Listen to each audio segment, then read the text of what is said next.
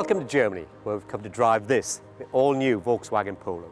As you can see, there are more creases in the bonnet and down the side, but it's still unmistakably a Polo. But don't let the subtle styling enhancements fool you. Underneath the skin, it's all new. For a start, it's built on an all-new platform, and the car is actually physically bigger in all the key areas. So you have more room up front, and especially in the rear, whereas the old car was quite tight for knee room. In here, there's now enough space for 2 adults. The boot's grown too. It's now 351 litres, and as you can see, it's really quite big. Behind the wheel, it's typical VW. In other words, it's typically brilliant. There's a wide range of a seat adjustment and steering wheel adjustment. This steering wheel feels fantastic. It's beautiful quality to it. So the big news is this screen here. It's 8 inches wide. It's really sharp and it's really quick to react. One of the better systems we've ever come across, that's for sure.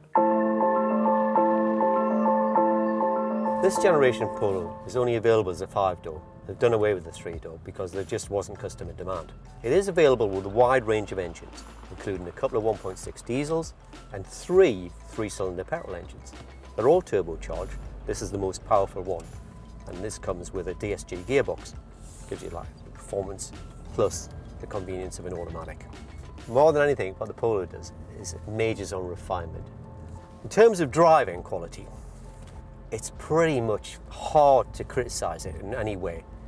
It's comfortable, it's quiet, refinement's great, steering's really nicely weighted, both for in-town use and when speed picks up, it just gives a little bit extra weighting into the system.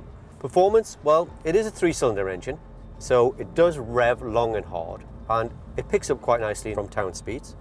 I can tell you also that earlier I drove it on the motorway. It's got more than adequate performance. I don't want to use that expression, but it kind of is all the car you're ever going to need.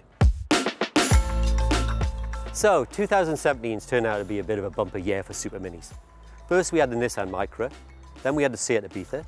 More recently we've had the Ford Fiesta. But you know what? I think we may have saved the best for last. The VW Polo is a remarkable car.